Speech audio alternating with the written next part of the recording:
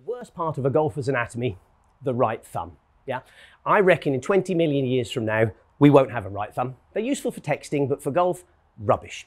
The reason I hate that thumb being on top of the grip of the golf club, so comfortable and natural, sadly thus wrong, the problem becomes clear when you start the swing. From here, you swing the club back to horizontal, absolutely fine. Now, what's required at this point is for the wrists to hinge. Now, the trouble with the natural hinging of the wrist action is that your thumb is pushing down, I'm trying to go up, you're pushing down, I'm trying to go up, that thumb is blocking that movement. Really bad move.